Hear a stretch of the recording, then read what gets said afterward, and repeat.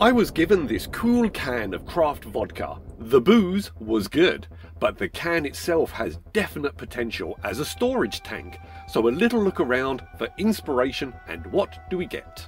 Maybe just on its side and all rusty. I haven't played with rust yet. I like my brushed steel aesthetic, so maybe not this one. In a frame that I could make out of old sprues. That could be fun. Maybe all steampunk looking. I do like playing with those half beads as rivets. Or maybe upright and on a frame platform. Again, a good way to use a bunch of sprues. Maybe make it a bigger model and create some sort of railroad trolley for it to rest upon. Or just nice and simple, standing up. But in the end, I liked this one. I wanted to make sure it wasn't just an obstacle, but could be a vantage point upon which to station troops, like the choke station, but a little more compact in nature. The trusty Emma's townhouse supplied the bits I needed to create the platform that would be on top. Two of them, placed side by side, would create a platform rather than the catwalks I've made on the other items of terrain. And also, there was a nice big square base upon which to mount the entire piece. Also, a trio of pipes from my big old bag of pipes rising up and accessing the tank. This might be nice on the sides. Okay, that's the basics sorted. First up, some wire cutters to snip off the snap tabs on the townhouse pieces, and then with a knife I trimmed them down and made the ends nice and smooth. Now, to make the structures upon which the tank will rest. I grabbed some foam core and cut out two rectangles. I dropped the can onto it and ran a pen along the base to mark out the region to cut away, and then cut out the semicircle in which the tank will reside. I placed the can in the grooves and just took a look to make sure it was at the right height so that the pipes would attach to the middle of the tank. And yes, a nice fit indeed. And now, some cardboard strips that I can glue over the exposed interior of the foam core to hide that foam. And some super glue to connect the two catwalk pieces together to create my platform.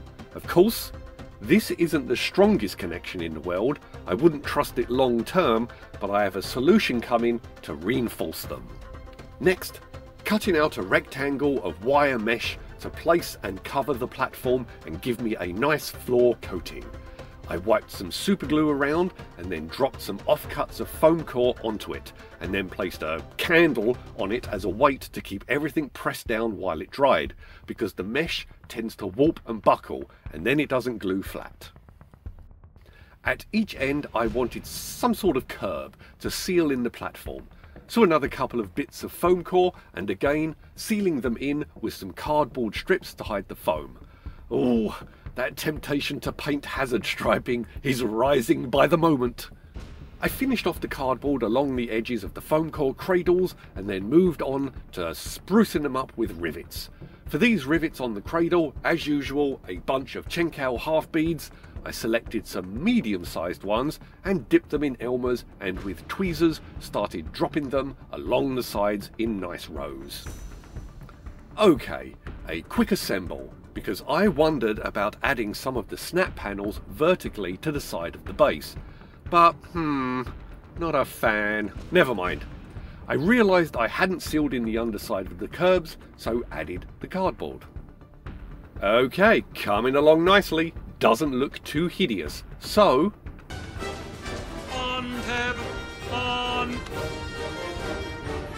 I cut some cardboard strips and wrapped them around a solid plastic straw to get them into shape a little, and then glued them onto the pipes and wrapped an elastic band around to hold the strips of cardboard in place to create a series of additional bands, just to break up the long, smooth, blank surfaces. Speaking of blank surfaces, I wanted to spruce up the cradle a little.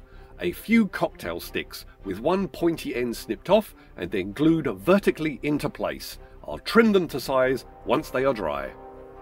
Okay, some more beads on the piping bands, and I used the cross-section piece from the bag to hold them upright so they can dry in peace and not look so blank. I cut out a bunch of little shapes from cardboard and chipboard and a few more cocktail sticks and just started gluing them here and there just to break up the smooth surfaces and create some more distinct textures. I took the wire cutters to the cocktail sticks, trimming them down, and it is now time to assemble the main tank. I glued down the cradles and then added a line of hot glue along the semicircles. I added the can of vodka with the opening at the lowest point. Next up, hot gluing the L pipes into position as a row connecting to the side of the tank. Anywho, to help attach the platform to the tank, a few lollipop sticks, cut to size with the wire cutters. If you have anyone else in the room when you do this, give them a heads up, as when you snip them off, they slingshot all over the place, ricocheting off of walls and furniture. I then glued the sticks across the bottom of the base, situating them where they won't clash with the ridged bands on the can. This means that the sticks are helping keep the two plastic townhouse pieces connected, and also underneath there will be glued connection points to the can at the ridges and on the sticks. Then a nice line of hot glue along the top of the can, and I dropped the platform into position slightly off to one side so that I could cut a couple of solid straws to size and add them as support stanchions on the overhanging lip. One of them I cut shorter after marking the height of a random simple plastic cap and cutting it away, just so they don't look symmetrical. So here we are.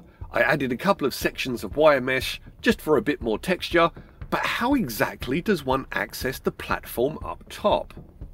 I pondered trying to make a ladder, first using a strip of chicken wire between two thin lines of foam core, but it kept warping and didn't look right. I mean, look at this thing. Maybe there's a way to make it look right, but I have another idea to try first, so this is a quandary for another time. Okay, a wider strip of foam core, place it against the base and then mark the height I need it to go to, after adding cardboard on the sides and a layer of wire mesh on top of that, just to give it some life, and then I dissected a line of staples with some pliers and then added them up the middle to represent rebar rungs. Some little dabs of Elmer's to help hold them in place seemed like a good idea at the time, but it actually became a problem later on. Anyways, I was making this particular piece of terrain over Christmas and took inspiration from this bit from one of my favourite Crimble movies. What have we here? A batch of toxic waste from your clean textile plant. There's a whole lagoon of this crud in the back. That could have come from anywhere. So I want to add some glowing green crud, which I'll be creating from hot glue. Firing a few good blobs into the valve worked a treat, and the problem I had with the choke station, with the goop not reaching the ground to create the Chernobyl elephant's foot I was after, didn't matter here, and I got the hanging sludge ball I wanted with no problem. After blasting the entire structure with matte primer, I added a layer of moot green to the chemical seepage. While that dries, I started using Army Painter Mithril Silver to apply a nice dry brush over the entire structure to highlight the edges and give it the nice dark industrial look I like. Very brushed steel looking. There we go, looking good and coming along nicely. On the goop, I then added a nice generous layer of warp lightning, and now back to the problem. Oh no! The problem, Pansy, it started again! Oh, don't worry, darling. Oh. The Elmer's I had used on the rebar rungs was a lot more distinct after priming than I liked.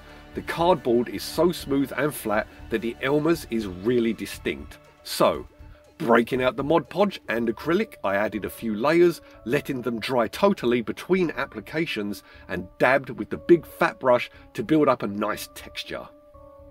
Then I painted it black and gave it another dry brush of silver so that it matched the rest of the structure. There we go, much better. And finally, a few touches of Tesseract glow on the sludge. And just because I never know when to just put the brush down and walk away, a few more applications of silver dry brushing to the main structure, and then I finally managed to stop myself by giving the whole thing a generous blast of Kamar varnish, and it stopped me adding any hazard striping. And here we have it, a can of vodka transformed.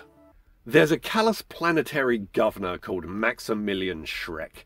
He has this supposedly clean textile plant that has been hiding its noxious industrial byproducts from view by pumping the resulting toxic waste into various storage tanks to hide it away.